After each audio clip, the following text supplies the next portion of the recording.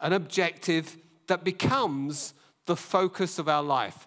I'm sure we've all seen the James Bond films. James Bond, he's called up and he's given a mission to do, to save the world normally, whether it's, to rescue Blofeld's cat or to get gold or whatever it happens to be. A mission is one of those things that it's so important, it actually occupies your whole life. Can you imagine James Bond having 3 distinct missions? Okay, so he's trying to rescue someone over here, and at the same time he's trying to do something else. No, that's not the way it works. The mission is so important, it becomes the focus of everything that you do. You might get involved in different activities and different locations, but the objective remains the same. It is the focus of what you do. The word mission itself, and as has been mentioned earlier, we're going through a series of talks really about missions, and in particular, the Christian mission. And mission, the word mission sounds really important, doesn't it? Mission. I'm on a mission. If you want someone to go out and get you the milk, say, look, I've got a mission for you. Somehow, it sounds far more important than, can you go up the shops and get a pint of milk? No, I have a mission. Because in this mission, you will save us from hunger tomorrow morning, or whatever that happens to be. The word mission is so important. It conveys so many different things. Organizations in the business world, most of them have mission statements, all right? And a mission statement describes what the organization exists for, what its purpose is, and what it hopes to achieve. And I've got some mission statements here for you from some organizations. See if you can work out what the organization is from this. Here we are, this. To be our customers' favorite place and way to eat and drink. Whose mission statement do you think that is? McDonald's over there. Well done, McDonald's. Here's another one. To save the world from mediocre coffee. It's Costa. It's not Starbucks, it's Costa. Well done. How about this one? Listen out, Paul. To create and build beautiful, fast cars that bring the enjoyment and exhilaration of driving to life. Jaguar. How about this one? To provide care and services that we and our families would want to use. The NHS, well done. I didn't think you'd get that one. You see, the importance of a mission statement is that supposedly it drives what you do.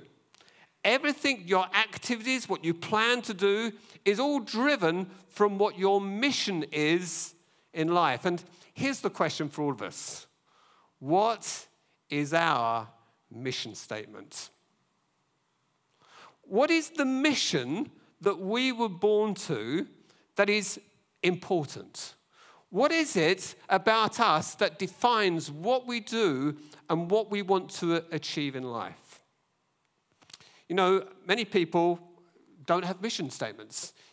Life just comes and ebbs and flows day in, day out, and there's no real structure to it, or so it seems. And unfortunately, a life like that can be so unfulfilling. And yet, those of us who are Christians, those of us who have given our hearts to the Lord, God says, I've got a mission for you. And that mission is to save a lost world. That mission is to carry on the work that Jesus started when he walked around healing people, telling them the good news about God. And in some ways, that we carry on that mission. But does it drive everything that we do? Is it the complete purpose of our life? Michael mentioned in his preach 2 weeks ago, Michael Collins says, quite often when we use the word missions in a church context, we talk about missionaries. Those people who are set apart from the church, and usually they're sent abroad and they go and live in abject poverty, in mud huts or whatever it is, and and they're there trying to heal the sick in those places and spread the good news about Jesus Christ. And so often, as me, when I was growing up, to me, missionaries were exceptional people. There were just one or two people in the church who aspired to those places, and we would raise them up as churches, and I'm not saying anything wrong with this, by the way, but we would raise them up as pinnacles. They are the people. They are missionaries. And our involvement with the rest of the church was that we were there to support them financially and to read the magazines when they came in.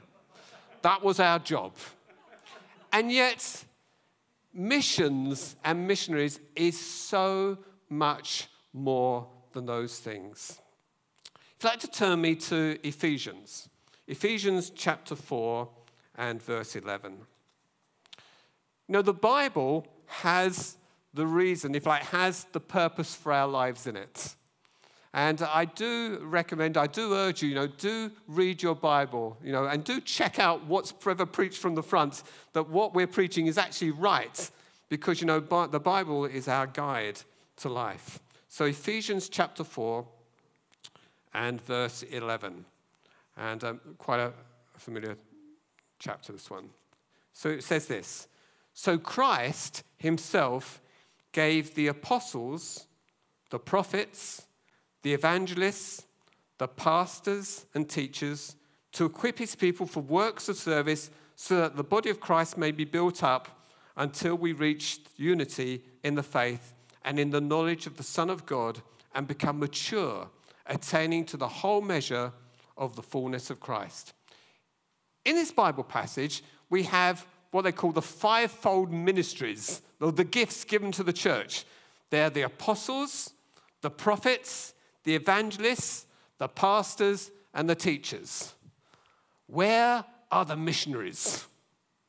Surely someone's missed something out. Surely there's a gift of the church of missionaries, and yet it's not here. Why is that? Because it's what the rest of us does. We are all missionaries. And God has given those gifts in the church to build the rest of us up so that we can carry out the mission. We are missionaries to the people where we live. And Acts 1's already been spoken about this morning. I'd like to turn to Acts 1 and verse 6. Thanks, Toyin, for that. But it's so true, these scriptures. And Acts 1 verse 6 is when Jesus got his disciples and his followers together just before he went back to heaven. Another very well-known verse. It says, and then they gathered around him and asked him, Lord, are you at this time going to restore the kingdom to Israel? And Jesus said to them, it's not for you to know the times or the dates the Father has set by his own authority. But you, and he's talking to all of us here this morning, all of us that love him, you will receive power when the Holy Spirit comes onto you. What for? So that we can speak in tongues? So that we can impress our neighbors? No, it says, so that you will be my witnesses. You will be my missionaries. It's the same thing. In Jerusalem and in all Judea and Samaria and to the ends of the earth. The Bible makes it clear that we are all missionaries. And last week, Christiana spoke about how we could be missions or on a mission or missionaries to our close, like to Jerusalem in that scripture. Those people round about us, our friends and our families. And today I want to talk about how we can take the next step out to Judea. How can we then spread and be missionaries to our local area? And in particular, I want to talk about how can we be missionaries to this area around the church or around the area where you live. How do we branch out and reach that particular group of people? I'd like to start off by saying that a missionary isn't just about doing good things. Things like the homeless shelter that we run during the winter or make lunch that we do during the week. They are good things, but they are not the entire mission. You see, the entire mission is about doing good things and telling them about, spreading the good news, that they have a loving Father, to let people know that they are loved by God and there's a God who wants to reach out and touch them. You see, that is a complete mission. It's when that objective in mind is to bring people to Christ, to bring people to a knowledge of Jesus. And good works that we do, they are there to grab the attention. They are there to help people in desperate need where they are, but it's only the introduction to introduce them to our Heavenly Father. At Heart for the House meeting that we had a few weeks ago, the elderships and the trustees were talking about that really the focus of the church is to reach this surrounding area where we are, whether it be over the Dickens estate, the Westall estate, down Demicus Road. And I was thinking, if Jesus was in this place today, if Jesus, was the head pastor today in this church, do you think there'd be much of an impact on the surrounding areas? I think so, don't you? And yet, we are all called to be like Jesus where we are. So how do we make that impact in the surrounding areas? We can approach our mission in the same way that Jesus did. It's interesting, when you look at Jesus, most of his mission, in fact, I would say perhaps all his mission, took place outside the church. There were just one or two things that he did actually inside the church. But for most of the time, he was outside the church. So if we're going to reach our neighborhoods, then we need to be outside the church. And if you look at the way Jesus approached mission, there were three sort of steps that he took that I want to just take you through now. And the first one is this. We need to be interested in people. But I'd add one more. We need to be interested one person at a time. So often we think of missions about having some kind of big crusade where we invite people in, say, you're out there, but why don't you come into us? Come into us, and then we'll blast the gospel at you, and somehow you'll get saved, and that we'll all go and celebrate. That's not how Jesus did it, by the way. Jesus went out of the place, and if you look, pretty much all the time it was one person at a time. It was usually somebody in need. And so the first thing that we need to do, we need to be interested in people. In Philippians 2 and verse 1 to 4, again, this is a scripture we had a few weeks ago, but it's so true for this morning's. Philippians 2 and verse 1 says this: does your life in Christ give you strength? Does his love comfort you? Do we share together in the Spirit? Do you all have mercy and kindness? If so, make me very happy by having the same thoughts, sharing the same love, and having one mind and purpose. When you do things, do not let selfish or pride be your guide. Instead, be humble and give more honor to others than to yourself. Do not be interested only in your own life, but be interested in the lives of others. Our mission to the surrounding area starts with us being interested in the people who live there. I wonder, do we realize or do we remember that every person we meet was created by God for a purpose? That God loves them just as much as he loves you and me, irrespective of what they have done. He still loves them, and he has a plan and a purpose for those people out there. And so often we tend to say, oh, well, they're just uneducated or whatever, and we dismiss them. And yet we fail to realize that there's a God who has actually a plan for them. And part of our mission is to introduce them to God so they can find out what that plan is for themselves. You know, our role as missionaries is not to judge people. Our role is actually to reach out and connect with them. I wonder, do we know anybody in the surrounding areas? Do we know what the local issues are that are going on in the houses round about us? Do we know what their situation is? Do we know of their fears and concerns that they have as a neighbor? Do we know that? I know some of you do because you live there. Okay, but do we know that? Because if we don't, how can we ever possibly hope to reach our neighborhood unless we know what concerns them? If all our experience is actually attending, for example, this place in here, and we never go outside, how can we ever hope to reach them? So the first thing that Jesus did, he was interested in people. He went outside. No, it didn't matter whether they were tax collectors, whether they were beggars, whether they were rulers. It didn't matter. Jesus was interested in them personally. The second step is that Jesus was concerned for them. Once you've made that contact and you start talking with people, is what fears do they have? Are you concerned? Have you ever met someone, perhaps you did it this morning when you came into the service, you come in and you say, "Oh, how are you?" Hoping and praying they weren't really going to tell you. or they were just going to say, "Oh, I'm well." Whew, that gets me off the hook. I can go on to the next person. I wonder, has anybody ever come up to you and said, "How are you?" and inside you're hurting? And as you start to share your heart with someone, you say, "I've actually had a bad week this week," and you start to describe it, and they say, "Oh yeah, I had a week like that as well." And then they start telling you about all their problems. You thought, "Hold on a minute, I thought this was about me." And suddenly it's swapped around. It's now all about them. You see, when you're concerned with someone, you're really concerned about them.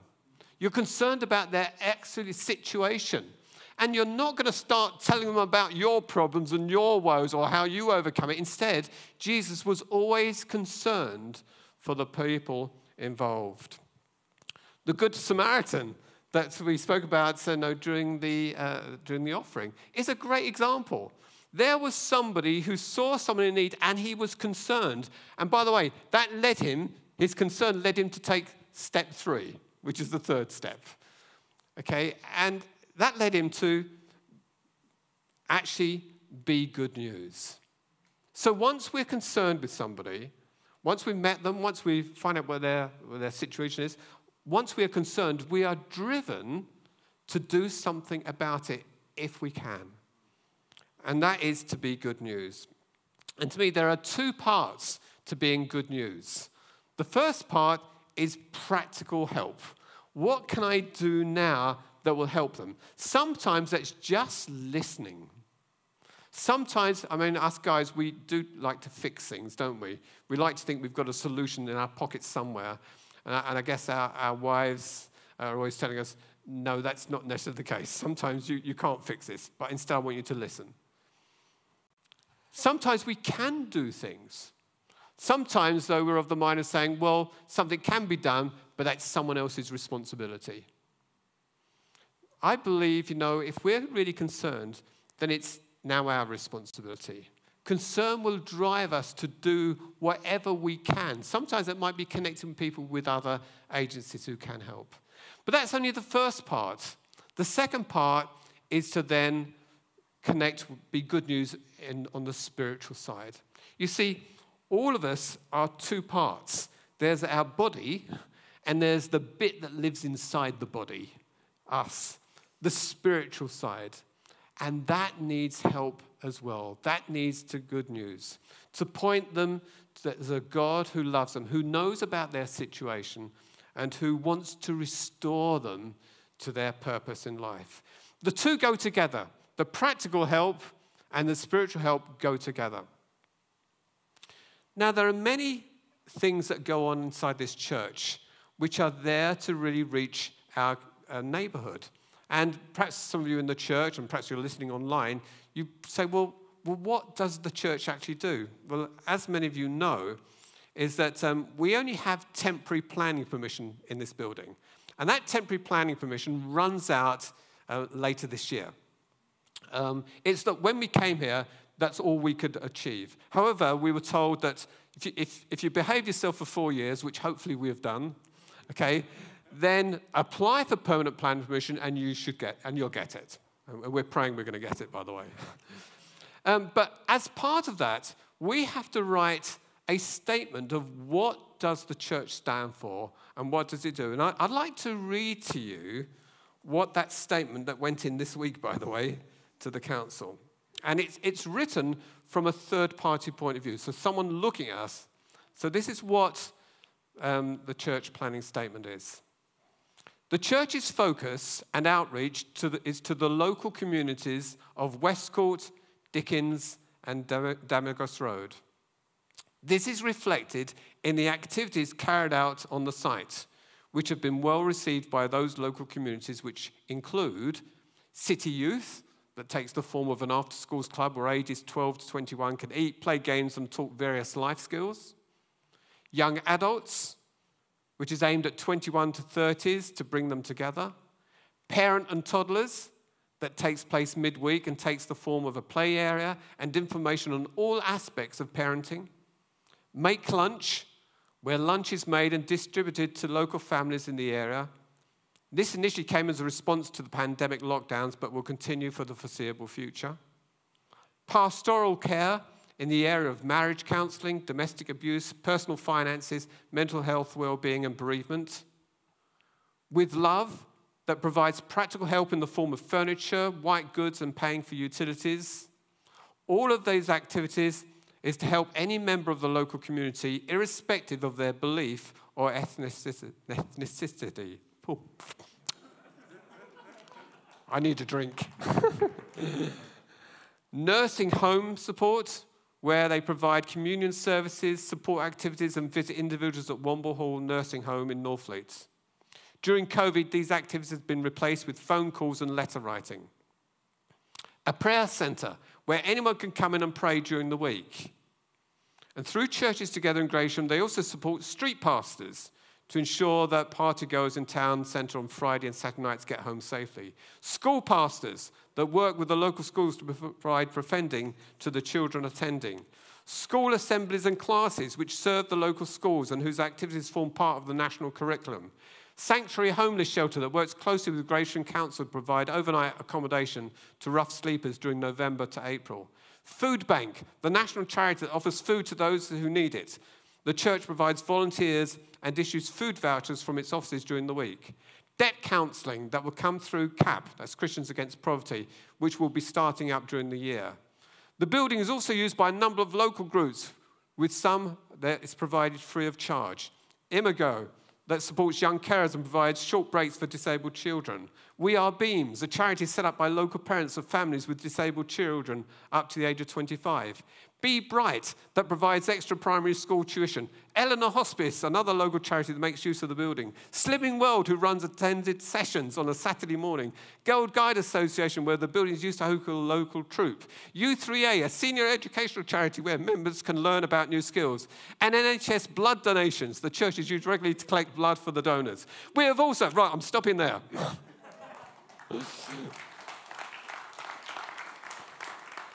The thing is, these are all things that we as a church want to do to our local community. If you're not involved, by the way, there's plenty of opportunity to get involved. Or if you've seen something that needs to be done, then why don't you set up a group? Come and have a chat with some of the elders and the leaders of the church. We're more than pleased to help you and guide you. But the thing is this, is the reason why we do this is so that we can reach a lost world for Jesus Christ. You know, we're not just about doing the good stuff, and we want to do the good stuff, but we want to reach people. We want to turn them to Jesus. You see, in eternity, I want to see the people in the area celebrating with us in eternity because they found the Lord Jesus. Missions are always ordained by some higher power. Missions start out with prayer, but they start with a recognition that we've seen something that needs to be done. I'd just like to spend a few minutes talking about a mission that the Lord gave me a number of years ago. It's probably about 8 or 9 years ago. My mother went into a nursing home, and she ended up at Womble Hall Nursing Home. And to me, if you asked me 8 or 9 years ago, would you like to work with old people? I'd go, what? You know, they're on a different planet. even though I'm probably old myself, all right? But no, I'm 16 in my head, I'm a youngster, But anyway, my mother went in there, and so I started to go in there. And what I got in there really shocked me. It seemed to me, and it's a personal opinion, it seemed to me that people in a nursing home, by and large, are people that have been dumped by their families. I know, there are some good reasons why people end up in a nursing home. But a lot of the people I met there didn't get visitors. And so I used to go in there and see my mum, and my mum was suffering from dementia as well, so she could be a bit challenging going in there. And I used to go in there, but one thing I noticed is that there is no spiritual input whatsoever. And so going in there, I really felt, and my mum used to say to me, I miss coming to the church. I miss coming to the church. And I got to meet a few other people in there, and they had all been lifelong church members, but once they went into a nursing home, their spiritual life, it seemed, stopped. The church would come and visit for a few weeks or a few months, and then they'd stop visiting. And there they were in this place. And so I said, and I really felt God say, well, do something about it. And so I thought, what can we do? And so I got together with a few people, Mike Collins and the family, and I said, I wonder if we could go in and do a singing on a Sunday afternoon. Let's just take some of the church and just do singing. And so I asked the nursing staff there, I said, look, would you mind if we brought a group of people in to sing? Now, they were quite happy because at a weekend, nothing happens on activities. All their activities are Monday to Friday, or that's what they were. So we started going in on a Sunday afternoon. And it was a bit strange at first because there we are singing. There's old Mike and he's banging out his piano and things, which was great. But what we noticed is that other people in the hall, there are 40 bedrooms in one particular house, other people were quite interested and would come and join us. I think they're so bored that they would do anything that had live people in there. I think that was the truth.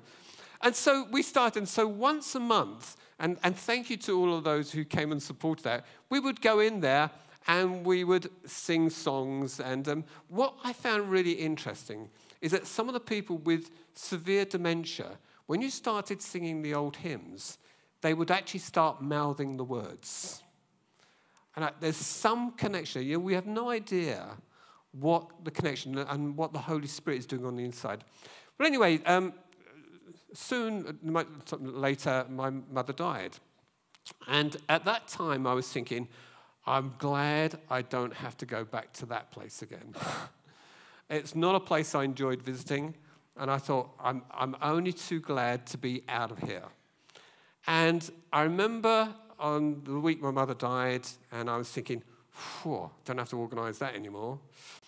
And I really felt God say to me, you've got to keep going back. You've got to go back. And I thought, but I don't want to go back. And interesting, when I picked up the stuff from my mum, one of the residents said, so I suppose we won't see you again then? And I thought, that's not right. So I thought, okay, I'll go back. So we carried on the Sunday services. But then one of the carers came to me and said, look, do you think you could do a communion service during the week? Because a number of residents are asking about communion services. And I'm thinking, here we go. But I thought, yes, of course I can help. If you see a need, and I'm thinking, if I don't do it, who else is going to do it? It's easy for me to turn around and say, well, ministers of churches can do it. After all, they do nothing else during the week. Of course, that's not true, by the way. But that's the rationale. I'm not a minister. I'm not an ordained minister, so surely they should do it and not me. But I said, no, I'll do it. And I started holding these services. And I did them every other week. But something happened in my head. I started to really enjoy it. I started, by the services that I did, the communion services, were full-on gospel services. So almost with an altar call at the end. And the thing is that when I started doing these services, I found people started asking me questions. So is God really there then? how do you know he's really there? And as I started doing the communion services, so why did Jesus die then? People started asking me those questions. Interestingly, in the alternate weeks, because I did this every fortnight, in the alternate weeks, I would go and do a madcap quiz, all right, because I started enjoying myself going there. And the thing is this, is that Michael the Christian and Michael the happy-go-lucky madcap Christian was the same person. And what I found is that I was actually able to minister. What then happened, by the way, is that over a number of years, people started asking me more and more. People would actually ask me if I'd come in and pray with them. One Christmas, I managed to hire a disabled minibus, and I don't know if you remember, but I brought 10 of them along to the Woodville Halls. And then a couple of them said to them, can we come to your church? And so for a number of years, I used to bring Ron and I used to bring Valerie along to the church. Do you know, those people, Ron was actually a backslidden Christian, but he came back to Christ. Valerie had never, as far as I know, ever made a confession, but she made a confession and she became a Christian. And more people I noticed, and I'd go and talk to them and I'd say, look, can I pray for you? Do you know there's a God who loves you? Can I pray for you? Shall we pray? Shall we ask him into your heart? And over the years, quite a few people have come to know God through that. Now, it's not anything that I have done because it's the Holy Spirit that works. I just turned up. And perhaps the band would like to come forward. As we finish, I just want to say to you is that to reach our neighborhood, we've got to turn up. It's about spotting what concerns people, just talking, engaging with people, and then saying, what can I do to help? Everything that we've done, certainly around Woodville Hall, has been based in prayer. And one thing that I pray is I ask the Lord, what is it you want me to do? With Woodville Hall, we've things have had to been put on a back burner because we're not allowed in there. But thank you to those people who've been writing in there. It does make a difference. I'm hoping that we'll be able to start up that ministry again in visiting in the next few weeks as lockdown comes to an end. But I say the challenge, though, is this, is what is our mission? One thing that I guess drives me on is found in 2 Timothy chapter 4 and verse 7 to 8. And this was Paul at the end of his life. He said this, 2 Timothy chapter 4 and verse 7 says this, I have fought the good fight. I have finished the race. I have kept the faith. Now there is in store for me the crown of righteousness, which the Lord, the righteous judge, will award to me on that day. And not only to me, but also to all who longed for his appearing. And one of the things that I guess drives me is that one day I'll face my Creator. And I'm sure he'll say to me, so what did you do?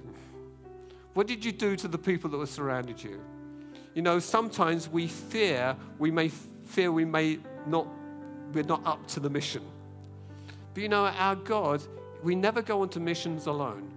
He's always with us. And when we talk to people, we need to be aware that the Holy Spirit is already in that other person working on them. And he will take our words no matter how bad they may be, or bad they may sound to us. But he will use those words in order to fulfill his purpose in other people. But what we've got to do is turn up. So hopefully a message to encourage you to realize that we're all missionaries. We all have different things that God has called us to do, but seek him.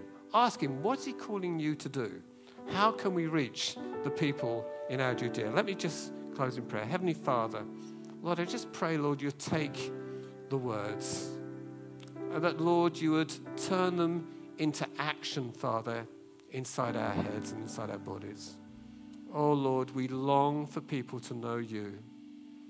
Father, help us to be led by your Holy Spirit, Lord. Give us courage to speak to our neighbors, the people that are walking down the street. Oh, Father, help us to reach them for you. Lord, we ask this in your holy name. Amen.